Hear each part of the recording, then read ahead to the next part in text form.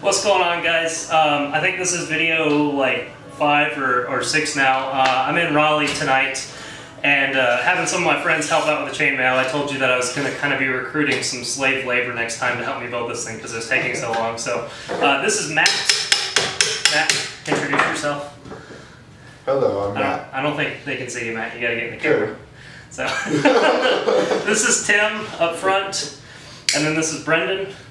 They're helping me out tonight, so let me show you where we're at from last time. We finally gotten a glove After 9 months of slave labor, that's right. Lots of small children's lives and souls, we have a glove. We do. So we got a glove now, or what is kind of part of a glove. Let's see if I can zoom in on it.